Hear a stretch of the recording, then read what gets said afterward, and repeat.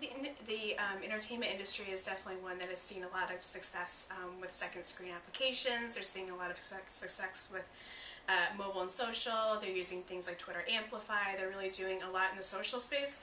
Not a lot of that translates into any kind of longer term engagement that other sectors in mobile have seen, like retail or CPG or some of these ones that are able to grasp onto some of that social and mobile engagement and then, you know, build on that and build a longer term relationship. It's not quite there with entertainment brands. I think you're seeing still a lot of basic advertising campaigns that basically like lead you to Fandango, where you can buy tickets for a movie, but that doesn't really accomplish anything in the bigger scheme of things because it's very simple and kind of a one-off initiative. So I think you're really going to have to see a lot of entertainment brands invest more in mobile to get to that relationship building point.